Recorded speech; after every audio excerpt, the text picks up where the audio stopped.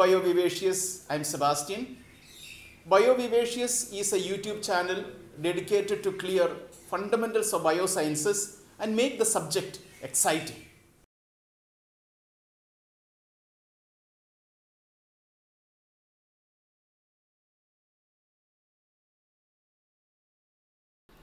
Now let us deal with the bypass reactions or the unique reactions of gluconeogenesis. Remember, we will begin from the last stage of glycolysis. So we are trying to reverse it. The last step of glycolysis was PEP was converted to pyruvate. This was the last step. So now in gluconeogenesis, we are going to convert PEP back to phosphoenolpyruvate. Remember, in the beginning sessions on metabolism, in the introductory sessions, we have seen that if you want to reverse a pathway, normally in metabolism, it will always take a different route. I want you to pay attention to that. So it will take a different route in order to reverse a particular step.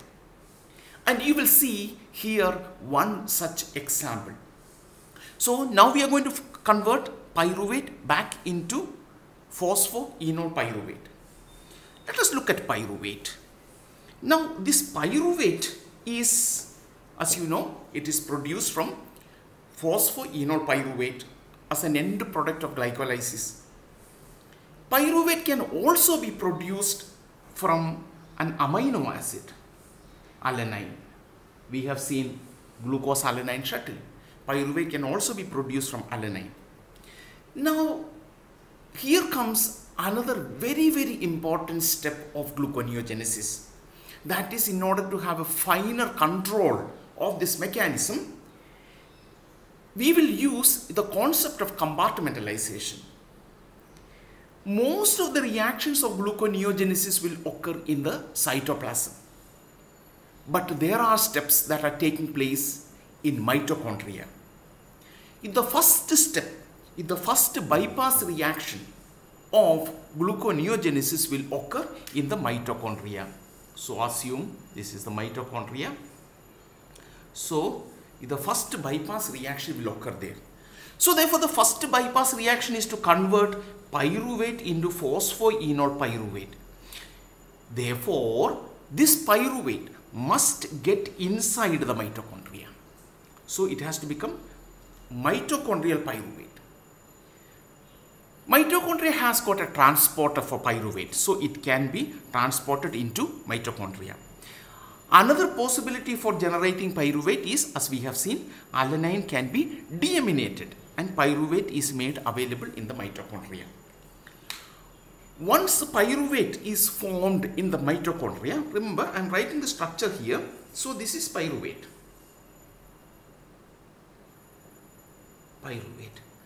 Now this pyruvate has to be converted into phosphoenolpyruvate. Now to convert this into phosphoenolpyruvate, what we are going to do is, because remember the forward reaction is a highly exergonic reaction. So therefore we need to invest a lot of energy in order to reverse it. And remember this, in this step we have produced ATP molecules. So therefore we will invest energy to reverse pyruvate back into phosphoenolpyruvate in mitochondria. In the first step is catalyzed by, we add bicarbonate ion, HCO3 minus. We add a bicarbonate and convert that into something called an oxaloacetic acid.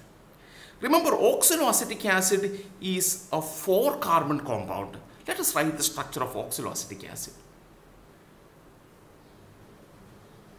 This is the structure of oxaloacetic acid. Now, it is a 4-carbon compound, whereas this is a 3-carbon compound. A CO2 is attached. Now, this CO2 is attached with the help of a very important coenzyme. That coenzyme is biotin, from biotin. So you know that biotin is one of the vitamins, a water soluble vitamin. Biotin is responsible for, the main function of biotin is participate in carboxylation reaction. So what is the name of this enzyme? The name of the enzyme is Pyruvate Carboxylase. Okay. Let us look at Pyruvate Carboxylase, because you will find in metabolism very few carboxylases. Pyruvate Carboxylase is one of them. Then you will find acetyl-CoA carboxylase, propionyl-CoA carboxylase, etc. So let us quickly see how this Pyruvate Carboxylase, just a brief understanding of this particular enzyme. So this is a tetramer. This enzyme is a tetrameric enzyme. So it has roughly about, each monomeric unit has got about 1180 amino acids. So starting from 1. So the first 350 amino acid is the place where ATP binds. This is the ATP binding domain. So from 1100, this is the place biotin binding domain. Okay. So therefore the biotin molecule is, first it binds, the biotin binds to a CO2 molecule. Maybe it is nice that we also look at the structure of biotin. I'm just drawing the structure of biotin for the benefit of the.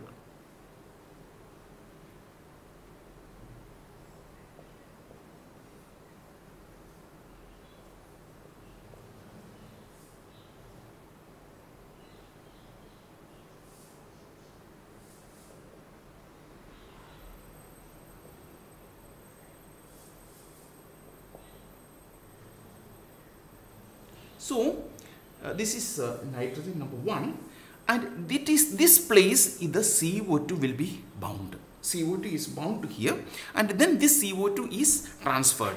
Now this is CH2. This is the full structure of. Okay. Now this is a lysine residue which is attached to the protein. Okay. So therefore this is lysine.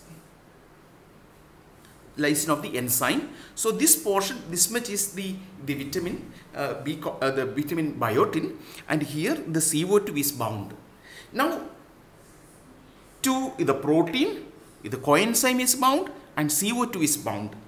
So this is called a biotinal enzyme. It's called the biotinal enzyme. Now remember, so therefore attaching CO2 molecule to biotin becomes the first step. Attaching CO2 to biotin becomes the first step. Let us write it in this way so that we have greater clarity on this one. So therefore, this is the overall reaction for conversion of pyruvate into oxaloacetic acid. So let us go through this quickly. So therefore, first of all, activation of bicarbonate occurs. So it forms a complex. Then as we have seen, biotin enzyme. So to that, if the CO2 is attached, and so it becomes a biotinal enzyme. Now remember, by investing 1 ATP, we have activated this enzyme or activated biotin so that CO2 is attached there. Now this combined form, when CO2 is attached to this biotin, it's quite activated. So if the delta G0 prime for this particular cleavage, if you want to break this, it is about minus 20 kilojoules.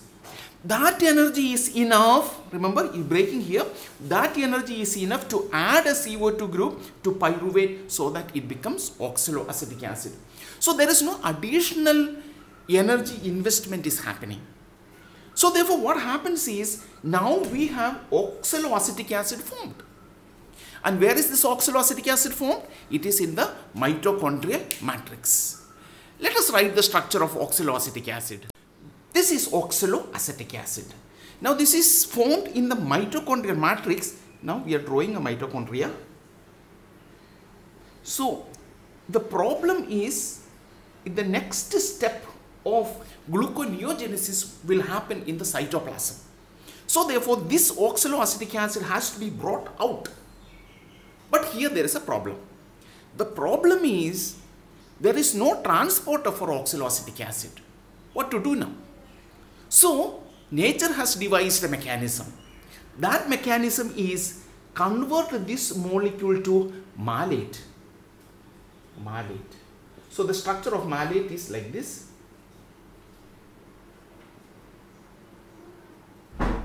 Structure is like this. So therefore, two hydrogens are OH and H. So this is the structure of malate. Now these two hydrogens are provided by NADH plus H plus, another oxidation reaction, and catalyzed by an enzyme known as malate dehydrogenase. This malate dehydrogenase is present in the mitochondrial matrix. So you are producing malate. Why are we converting oxaloacetic acid into malate? Because there is a transporter for malate. This is a malate transporter. Okay, once this transporter now will transfer malate into the cytoplasm. So you will have malate in the cytoplasm, and this is transported for an incoming inorganic phosphate. So half of the work is done now. Now this we are removing. So therefore we have brought an equivalent of oxaloacetic acid into the cytoplasm. Now the next step is to convert this into oxaloacetic acid, the same oxaloacetic acid. So here also you need a malate dehydrogenase enzyme, and an NAD plus is converted back into an NADH plus and H plus. So therefore you produce your oxaloacetic acid, which is required for the next step in gluconeogenesis. You have brought out a molecule which was in the mitochondria into cytoplasm.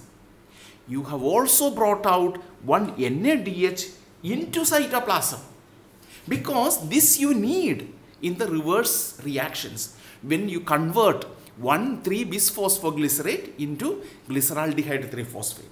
So this is something which is part of the first bypass reaction. Now the next step is to converting this oxaloacetic acid to phosphoenol pyruvate. To convert oxaloacetic acid now into pyruvate, let us write oxaloacetic acid here. This is going to be converted to phosphoenol pyruvate. Phosphoenol pyruvate. Now to do this conversion, this is a 4-carbon compound and this is a 3-carbon compound. One carbon will be released as CO2 molecule. This is carbon which we added earlier. That is removed. So therefore, you will see this kind of a concept which is being repeated again and again in several pathways. You will see that in fatty acid this is happening. You will find also in carbohydrate like PPP, you will see that it is happening. CO2 is removed in order, TCA you will see this is happening in order to drive a reaction. So therefore, to do this, you require a GTP molecule. So another nucleotide, another kind of nucleotide we are making use of. So GTP, so PEP is formed and this will be converted to GDP. PI is attached here. So this is catalyzed by an enzyme known as phosphoenol pyruvate carboxykinase. This is a very commonly used short form. Phosphoenol pyruvate carboxykinase. This is also an isoenzyme. This is found in the cytoplasm as well as in the mitochondria. In mammalian system, this particular reaction occurs in the cytoplasm. So therefore, now let us write the overall reaction for this particular conversion. The overall reaction is, you have a pyruvate, so you are spending two high energy nucleotides, one ATP and one GTP, and that is used to drive this reaction. So therefore, the overall delta G0 prime of this reaction is somewhere around plus 0.9 kilojoules per mole. So therefore, thermodynamically this reaction is pushed forward for the especially by the CO2 that is being added and then released. So as I mentioned, so addition of CO2 and its removal, subsequent removal, is one of the theme which will repeatedly come in metabolic reaction. So this is how we bypass the first step, first roadblock of glycolysis in gluconeogenesis. So now we have a product which is phosphoenol pyruvate. How do we proceed with the phosphoenol pyruvate back into production of glucose 6-phosphate? That is going to be our next discussion.